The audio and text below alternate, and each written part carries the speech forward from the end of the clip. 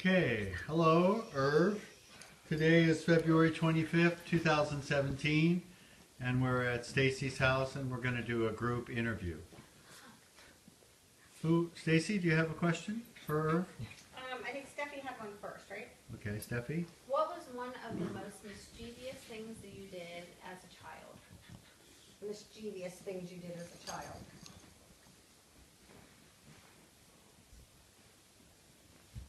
Mischievous. Like, were you ever arrested?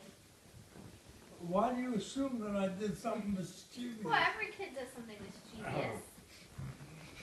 And you had 5 boys, so I would imagine you did. Well, when I was a little baby, there were only 2 older brothers. How about the time when you ate a snake? No. I never ate Oh yeah, that was Oh, yeah. that was when I was like 2.5 years old, and I was across the street from our house on Florida Avenue. And my dad came out of the house running because I was eating not a snake, but a worm. Yeah, so gross. Didn't you do something with a car? I don't think it was very good. Wasn't there Something some, with a car? you were driving and you jumped in the back seat of the car while you were driving? I did that with my brother Harry because he was too mouthy. That was much later. Tell us what you did. I was driving in this car, and my brother Harry was complaining about my driving. So I opened the door, stood on the bumper, and jumped in the back of the Who was car driving? and walked around. Well, my brother had to grab the wheel, and he slid over, and then I went in the other side. Oh, my God. Nothing more was done about it.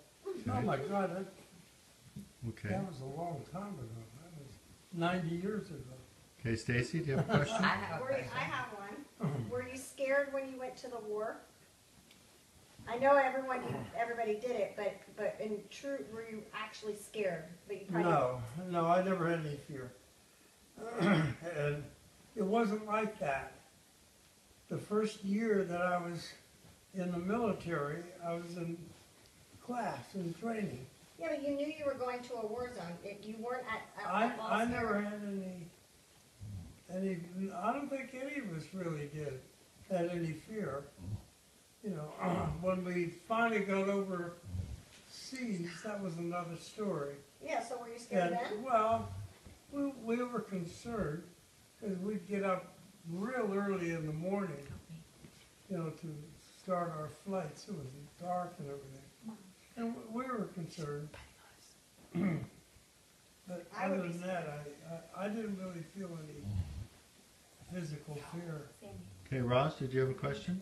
Yeah, what was your favorite food at home? My favorite what? Food. When you were living with your parents and your brothers? Favorite food? Grandma was quite a good cook. Pardon? Grandma was a pretty good cook. You know, it wasn't like that. Whatever she served, we ate. I know you ate, Yeah, but there were things but that you loved. I don't remember anything Anything that stood out? specifically. Was there something about pacha? Can you tell Well, us about that's pacha? different. Pacha. What is it? Tell us what it is. It's disgusting. But there were things that Grandma made that you loved. Well, that was real special. Pacha. And what it was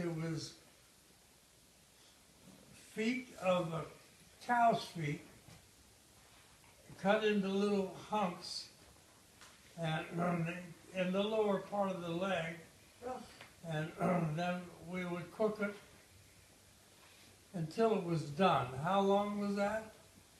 It could be hours and hours and hours, and it was real garlicky and stuff. And then my mom would pour it into big oval plates, and it would congeal and Like a jello? just like Jello, except it had this delicious garlicky taste. I haven't had it for many years. My gonna brother volunteer Milton to used to make come it? over he'd make it later on. My mom made it every so often, and It had that to hard-boiled- me was a delicacy. To most people, it was probably garbage. It has I thought it was. hard-boiled eggs. Well, yeah, that's part of the way you make it. It had the hunks of meat all over the place, and it was real garlicky. And it was on this huge plate. It was covered with sliced hard-boiled eggs, would float on top. And then you'd cut it into squares, maybe 1.5 inches to 2 inches. And I believe it's square. illegal in 7 states. Pardon me? Yair, do you have a question? Yeah, I have a question. In your lifetime, since 1922 until now, what do you feel are the biggest and most shocking change? Like, you know, there were cars, before cars, after cars, before TVs, after TVs, Technological. before internet, after What was the internet. biggest thing? The biggest that for you was like, wow. Well, for one thing, when I was a little kid, we had dealers with, there were big trailers were being pulled by horses, and they came by the streets, and some of them had different things on them. Some of them were collecting junk, and the guy was driving the what do you call it? Not a truck. It's Of course. horse and Carriage. Yeah. he would say, holler out different things. Is that how you got food through the carriage? No, well, we got our food, milk was delivered to the house. Early on, when I was the youngest, it was done by Milk horse buggy. and buggy. And ice for the And then refrigerator. they had ice. We had a ice box. You know, we didn't have any The refrigerator. refrigerator didn't plug in? They didn't. No, they didn't. They came much. A big block of ice they would deliver to the house. Pardon? A big block of ice. Yeah, 50 pounds, 75, and 100. How And much whatever would that size cost? you needed, they'd bring it to you. And in the winter, we didn't have to get ice because we had a metal container that covered the window, and you had the window would open and shut, and that would be cold, and that would keep the way we chilled things. Until I was a little older, and we finally, my dad bought a refrigerator for us.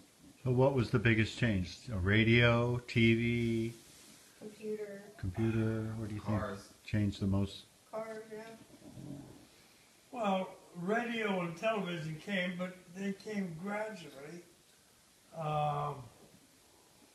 One of the big changes when we quit having to shovel coal into a furnace, we had Oil, well, we got a gas furnace. gas yeah. furnace.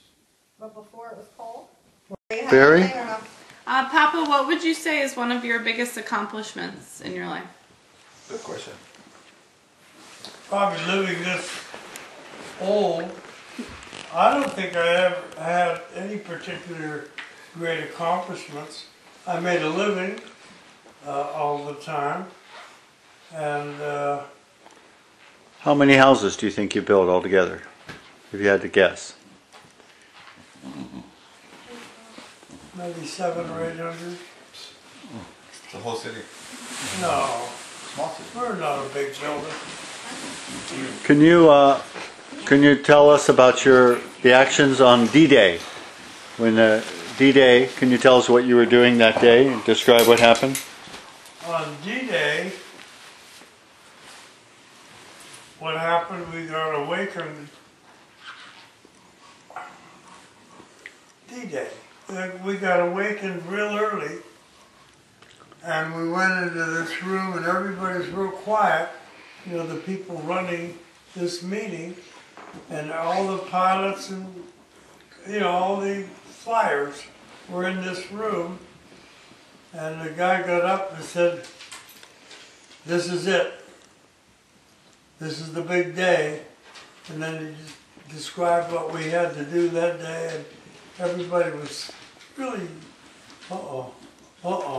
Like this is going to be bad. historic day, yeah. And what actually happened is we did our mission, came back to the base, and instead of getting out and going and having some coffee and some cake and stuff, we got in, we gassed up and loaded up bombs again and took off again, and we did that 3 times altogether. And the only sleep we got is the little bits of time we took off into the air, and we didn't have to do anything. And that was scary times. That was not scary of getting hurt. It's just, oh, this is it. Uh-huh. That sort of thing. So you started at 3 in the morning. What time did you finally finish that day? Oh, we didn't. We went through the day, and then the next night, and then the day again, and then another short mission. So maybe a day, 2 days, so We only went 2 days. non-stop. Without really sleeping, except for whatever time you could catch. Because there was a lot of time when we were flying, we didn't have to do anything. And the work that I did, navigation, was easy. It was not hard. Keeping track of where you were. You had some special mission where you were going to do like a suicide bomb with Joe Kennedy. Want to tell us that story? That never came off. My pilot volunteered me to help him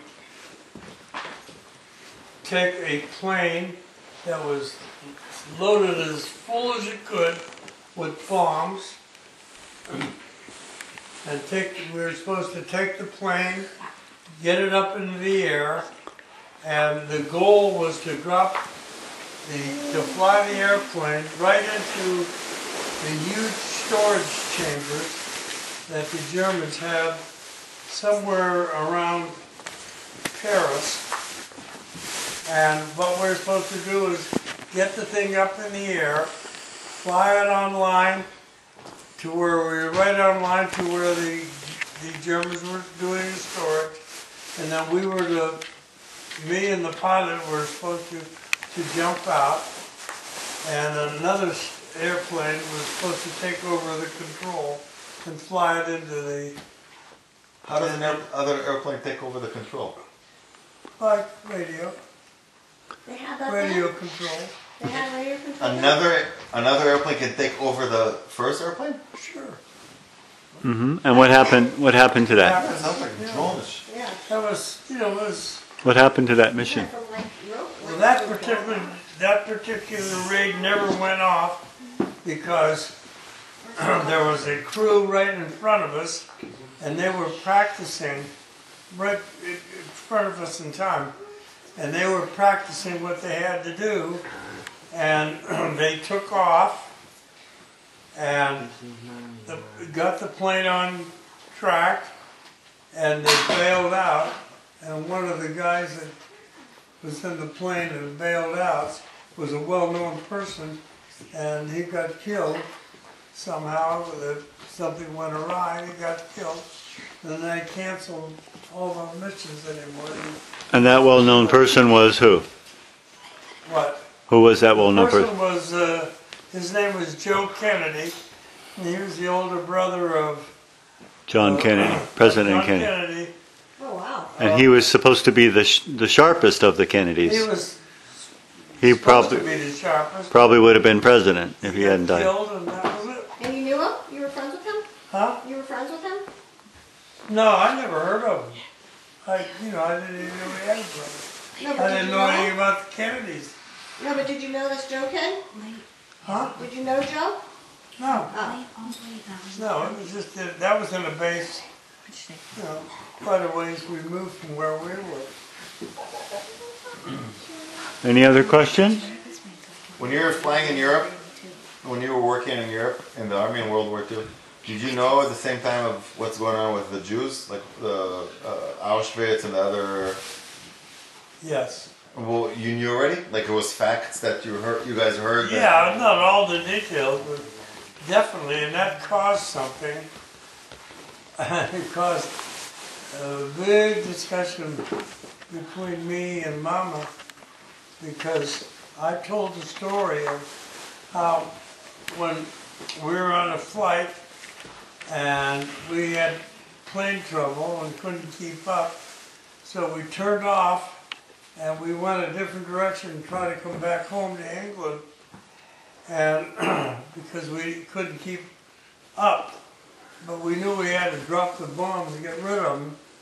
Because you couldn't land. You couldn't land with the bombs. Right. You couldn't land if you had bombs on the plane. Well, it happened a few times, yeah. And the wings would drop off a plane and stuff like that. It's just too heavy. But we were coming home on our own. You know, it's right straight across, the shortest way we could find. And had to get rid of the extra load so we could hold altitude. And then there was a big discussion that went on between the 4 officers who were commanders. The pilot was the commander. We had a big discussion, and some of them wanted to dump the bombs right away. And I was hollering and screaming. I didn't come over here just for fun to drop bombs. I come over here because I wanted to kill our enemy. You know, and years later, Mom said that was a narrow, bad thing to do, to kill all those innocent people. So tell us what you did. We dropped down a little village with a bunch of people. We took a sight on them and dropped the bombs. And I don't know whatever happened to it, but it was not. You knew everything about everybody who was in your group, you know. Did you experience any anti-Semitism in your life? What? Did you experience any anti-Semitism in your lifetime? Sure. To you? Yeah. I'd fight a few times. Elaborate. Huh? Elaborate. Oh, I'd get into a fight. Someone would call me names and... Fist fight? Huh? A fist fight? A fist fight? Yeah. Tell us about the time you came up to visit Alice and you had some accident or something. Your car accident. From Bakersfield to.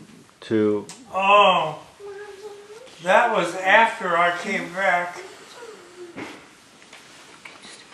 from overseas, and what I wanted to do was I wanted to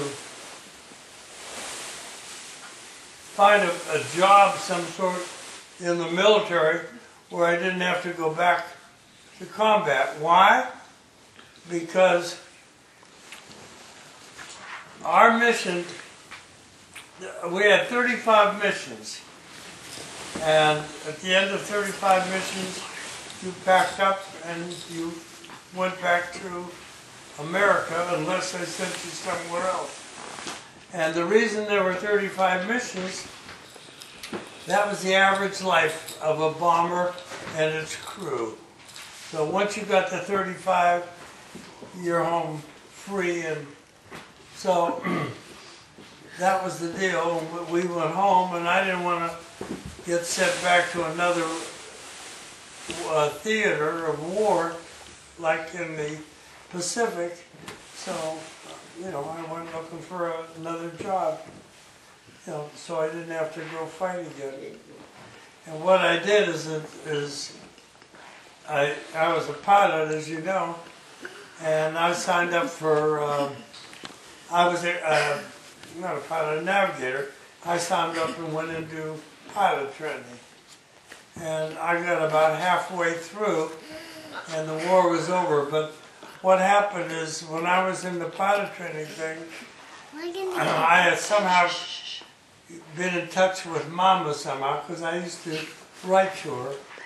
And I had this accident, went to the hospital, and then our romance sort of grew after that. She came to visit you in the hospital. I think so, but I can't remember for sure. But somehow we did get together.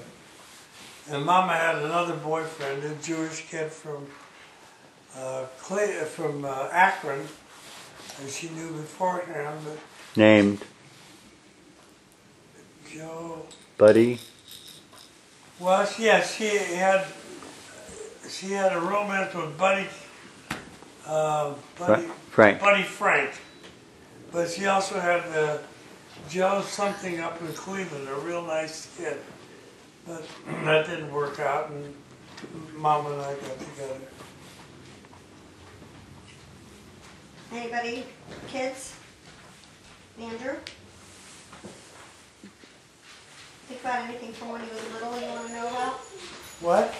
I'm asking Andrew, does he have a question? I want to have, how about someone under the age of 20 asking me a question? Joey or Emma? Anything about anything from when they grew up? Like what he wore? What kind of things did he study in school? How much money have you Andrew got in has your something. pocket? I don't have any $2 bills. How old were you when you and Mama like first met? Good question. When I first met, how, Mama? And how you met? Tell him. Mama was 15, I think. I met her in a swimming pool at the YMCA in Youngstown. Mama was 15 and I was like 18. Because we're about 3 years difference in our age. You were 15? I mean, Mama was 15. and you were 18? I Was was that legal? 3 years older than Mama. Is that legal? Was it? And you know, Mama was in nurses training in Youngstown. And then her Mama's family owned a theater, half owners of a theater, a real nice theater in Youngstown, really the nicest. And Mama's father and his brother got in a Disagreement. thing to do, you know, about how to run the business or something. So Mama's father let himself be bought out by his brother, and they moved to California. And Mama was in nursing training in Youngstown, so she signed up for nursing training in California. But about a month and a half before we got married, Mama quit nursing and got a job she went to work first, got a job working for a dentist. And then, Dermatologist, I think. huh? I think a dermatologist at some point. Well, She went to work for a dermatologist. no, then Mama got a job working for some different people, and then decided to go back to school. But that didn't happen until I was complaining to my dad that I wasn't doing that well and I didn't really have a good job out here. So he said, why don't you come back here? He said, we can use you, you know, I'll teach you what to do. And came back to Youngstown and moved in with my mom and dad in Youngstown. And that started our Youngstown career. What were you doing in California? What were you working? What was I doing where? We already talked about this on Yeah, another day. let's not repeat remember the same the day- video. I was at school. That's on the. You remember the Watch day the Rosie video. was born? And any memories of Rosie's birthday? Yeah, I was at Southside Hospital. Nope. Wait a minute, not Southside, St. Elizabeth. Yeah. Were you allowed in the room, or men weren't allowed in the room? No, I wasn't allowed in. I was outside waving at Mama, I know. I think I went in later and saw Rosie. That's kind of hard to remember. I'm unforgettable. How could you forget it? But, you know, we worked hard. You didn't know she was a girl though, right? When they're born, you didn't know if it was. No, not right away. And then her regular doctor wasn't there. Isn't that the one? I don't know. I think it was a refrigerator repairman delivered. And then they hold her up. It's a girl. Yeah. Andrew, that was a good question. Anybody else have a Emma. question? Hey, Joey or Emma. I'm thinking of one. I'm thinking of one. What would you have done had you not been, you know, a builder and a contractor? What would I have been? If you wouldn't have done it, and if you could start Well, I over. started out working as a salesperson, selling heating equipment and plumbing supplies, and I wasn't getting anywhere. And then I looked into buying a business that took people out fishing, and that was didn't work out In California? in California. And then, as I said, my dad said, "Well, we can give you work here, and you can make a living." So I came here. We moved into my mom and dad's house on Florida Avenue, and then we had our second child, I think. Tell me one story about your mother and one story about your father. A story about Just my something mother. that you remember about your mother and something about your father. A memorable incident. Well, What my do you mother think? took care of the house, cooked, and so forth. Just a story, something you remember, something funny or something. How about that's your thing? That's his ear. I'm gonna let you.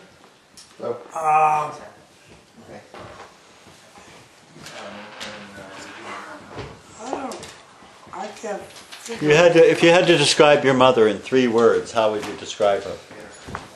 Was she talkative? Was she lively? Was she quiet? Was she... No, she was a person who did not have a big education. My mom never went to school. I have no idea of how she managed to get from Russia to New York. Nor do I have any idea of how my dad did that. But both of them did. Was your mom funny, like a good sense of humor, or was she more strict or I kind? thought she was more strict. She didn't have a real strong sense of humor. My dad had a better sense of humor than she did. Can you give an example of his humor? As I said, I don't know anything about how they came from Russia over here.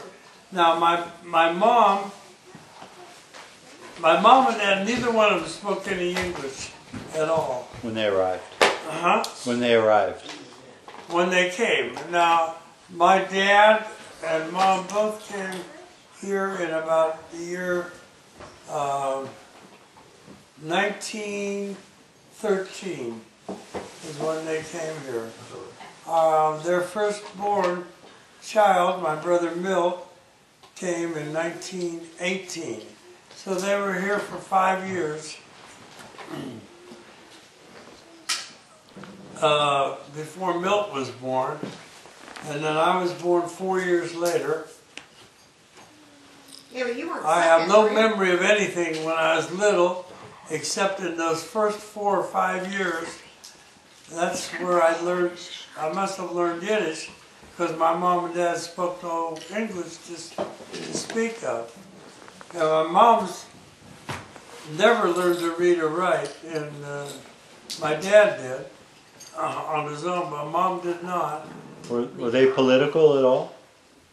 Were they apolitical? Political or apolitical? Well, one of the things that I remember is this came a little bit later when the Depression hit, and my dad was talking about joining up with a socialist camp somewhere up in Minnesota, but he managed to hang on and not have to do that.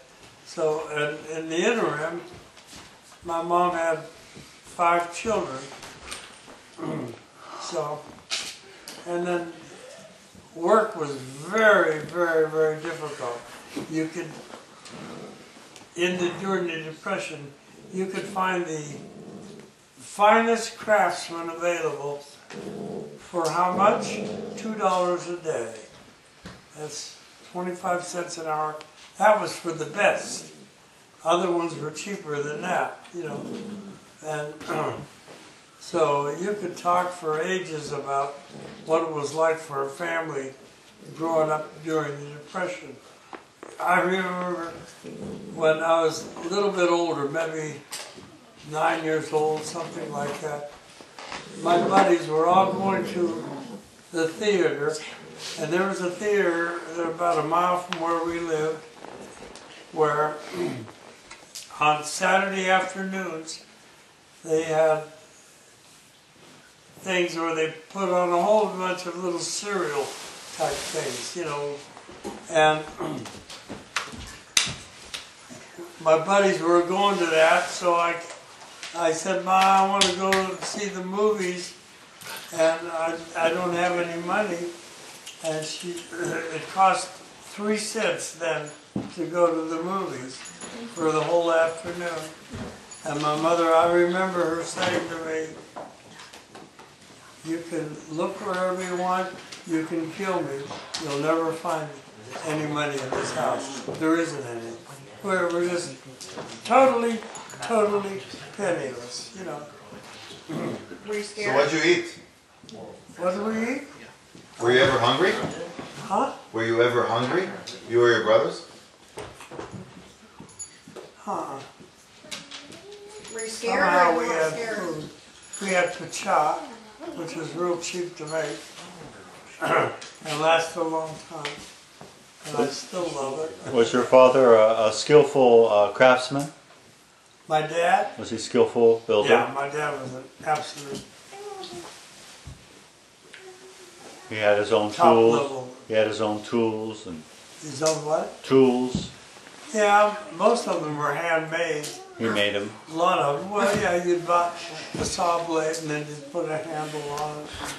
Stuff like that. He was good at making a planing. Was the planing the wood? Well, yeah, there's some of you have seen the coffee table, which is my library table, they called it, which is my prized possession. My dad made it back somewhere after 1913, and it was done totally by hand. I love that. There were everything, there were no power tools, no nothing.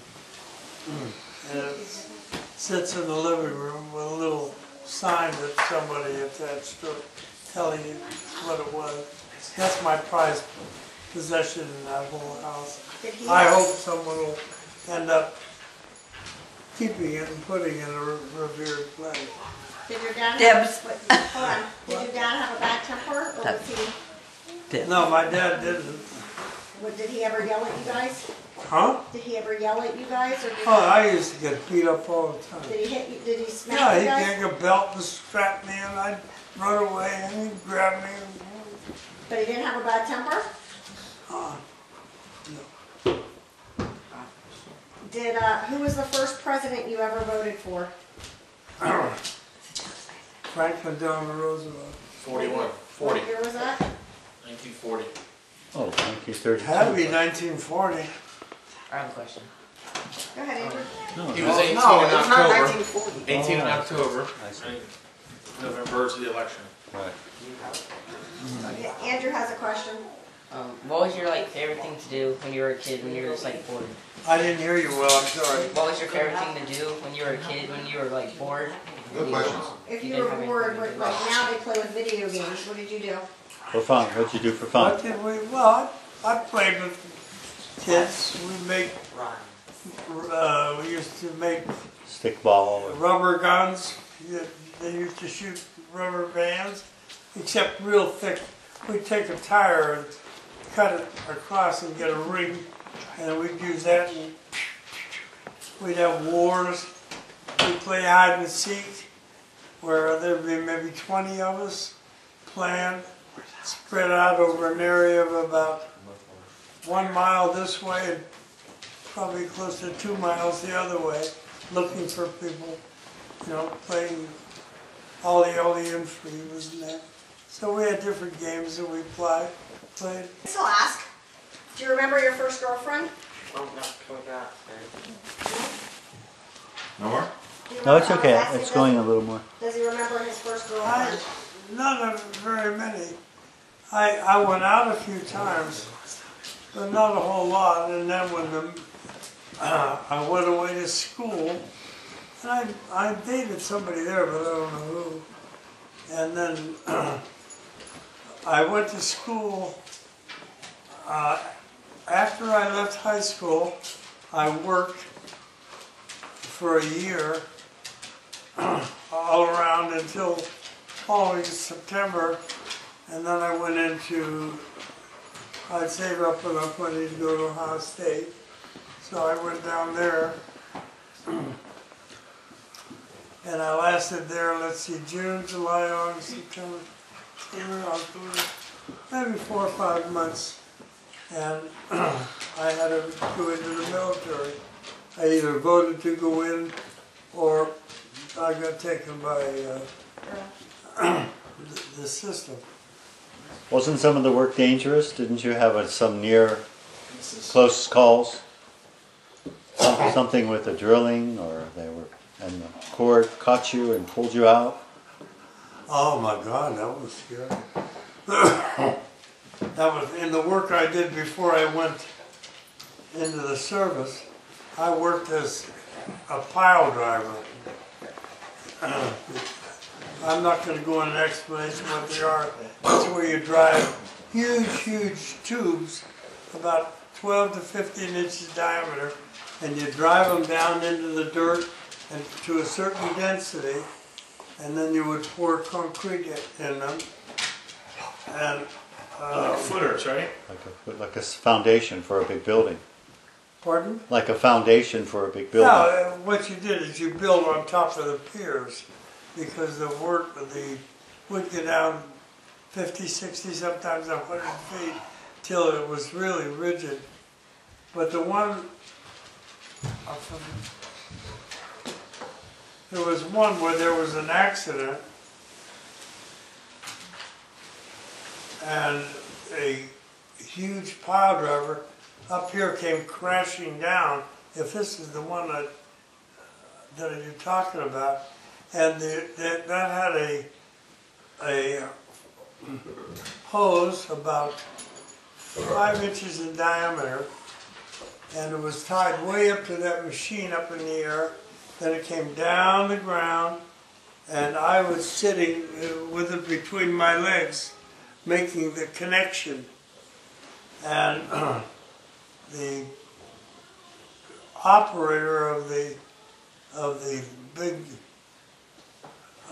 crane that we were using screwed up, and instead of the big pile driver going up higher to give us more room, he dropped it down, and the pile driver came rushing down the ground, and it weighed probably 4.5 tons, and it made a big loop like this as it came down. It's like you take a rope and you go like this and get a hump in it. You can make that hump go all the way to the down to the bottom. Anyway, what happened was he gave the wrong signal, and this thing came down, and I was between the two big legs tying the ropes to do all this, and the hose came down in front of the pile driver and caught me and threw me from about here over to that little tree in the back corner. And I didn't know what hit me, and it crashed down and pushed the piece of pipe that was under it, went down about 6 feet. And I didn't know what hit me except it was going like this. You would have been killed if it hadn't been for that hose. Oh yeah, oh yeah. You would have been part of a building. Yeah. But, So if it wasn't for that hose, none of us would be you here. go home and tell about it, but you don't. It doesn't have a long-term impact on you. Yeah, that happened. There are always some accidents going on there. I think OSHA was probably a few years later. Huh? What? OSHA was probably a few years later. Kids, any kids have any questions? Emma. Emma? I don't have a question. Joey? Was Ohio State mainly men or women when you went there? Like, was there more men or were there also women? When I went to Ohio State, as I recall, there were more men than women. There were women there because I dated, when I was there, but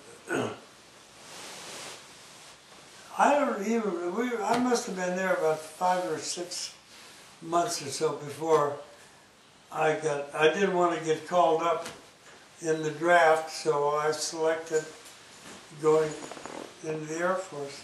Did you live in a dormitory? No. A good friend of mine and I lived in a house, and then we moved to another house. Then he moved away and I was there alone. And then I got the notice that I was being called up. But I don't remember when. And that was it. How much was They college don't do cost? that now. I have no Have your idea. brothers and now. But I'd saved like up that. enough, because I didn't have anything to spend, Saving any private reason to spend any money. I said that they don't do that. Are you just stretching, or do you She want has a me? question. What, Emma? What's advice that you want us to know? What advice would you tell these kids now? Which kids? The young kids. Your great-grandchildren. Young kids, I think, you get the most possible out of your school and enjoy what you're doing and try to be the best students you can be and learn how to study and put it in as a top priority.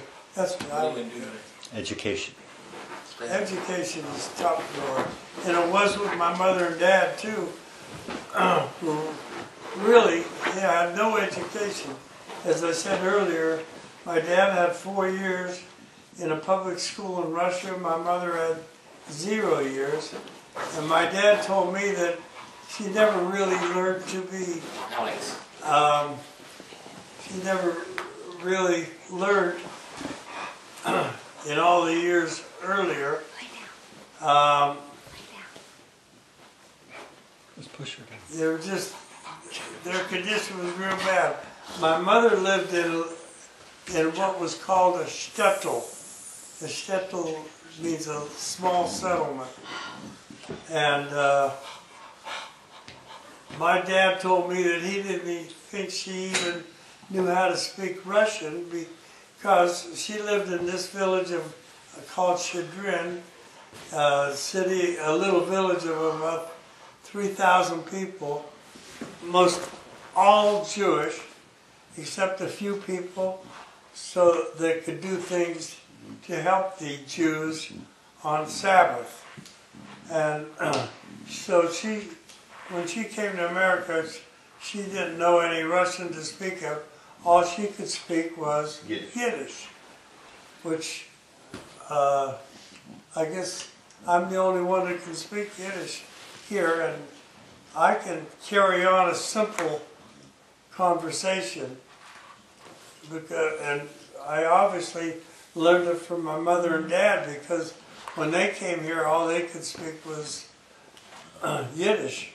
Okay, let's hear a little Yiddish. Can you Pardon speak me? a little Yiddish so we can hear it? Say something in Yiddish. Was sagst du, was du bezogen zu dir? But wasn't there some song that your mother taught you? Hey, Gela, beep, beep, beep. Wo hast du gewesen? In Madrid. Was hast du gegessen? Essig mit Bier. Beep, beep, beep, beep, beep. Is anybody that doesn't know that? Joey, I don't know if the kids know it. Emma, very you well. don't know it at all? Emma knows it. What? All okay. the kids We're know gonna it. stop the interview there. Okay.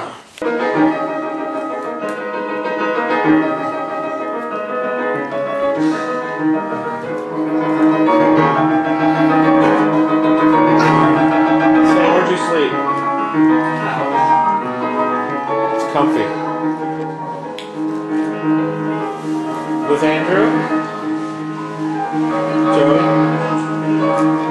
yourself? The Little cow. Huh? The little cow. Oh, the green one.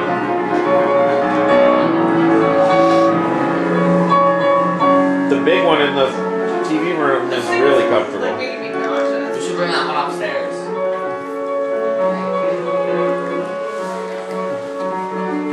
Everyone will be sitting down right now. Yeah.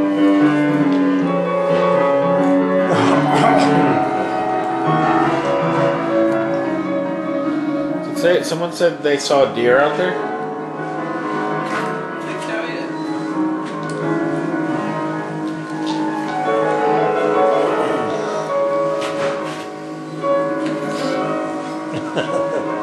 Are these all the plays